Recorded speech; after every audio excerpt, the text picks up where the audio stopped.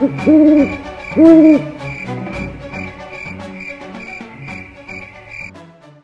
and welcome to Naturetastic with Henry. Today I'm here at Paxton Pitch to do a frogs, newts and toads session, and I'm going to do my practice here and then I'm going to go home and do it myself.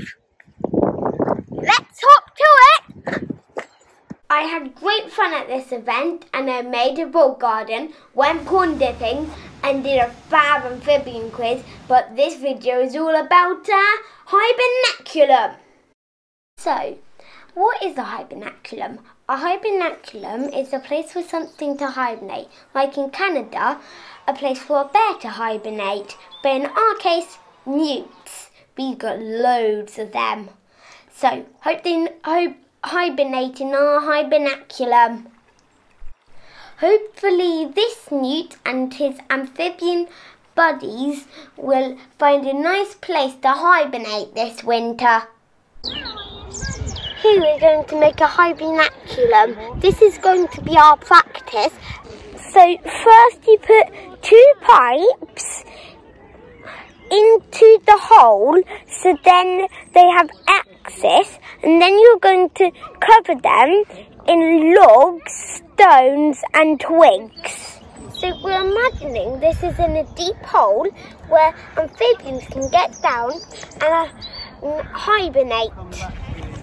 Let's just do the finishing touches. Ta-da! Here's my Hibernaculum. Let's go home and build one. Now to do it for real. So, I'm back home ready to build my Hibernaculum. And I've got the key things here. Some entrance pipes. I've got a mixture of bricks, tiles and logs.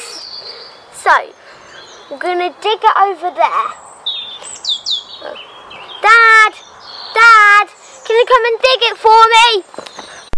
You need to dig a hole about 40 centimetres deep, and it needs to be in a dry spot where it will not flood.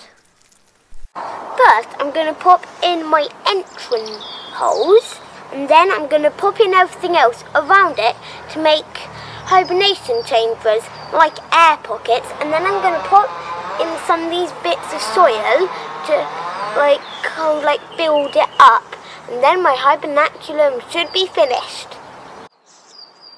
Let's get to it.